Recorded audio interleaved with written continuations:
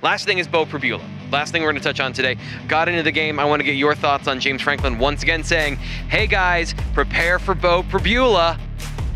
James Franklin wants teams for however long it is, whether it's 5 minutes or 50 minutes or 5 hours, to have to think about Beau Pribula, to have to give that some level of consideration, to take some practice time to show the guy on film. The offense changes when Beau Pribula is in the game, and the running game becomes so much easier. Trey Potts has way more room to run than both Katron Allen and Nick Singleton because of the threat of the quarterback.